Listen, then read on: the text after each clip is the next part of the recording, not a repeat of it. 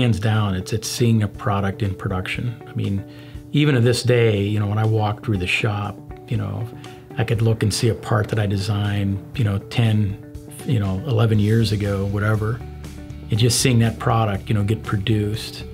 And then even more exciting than that is actually see it, you know, on a vehicle or see it on a machine.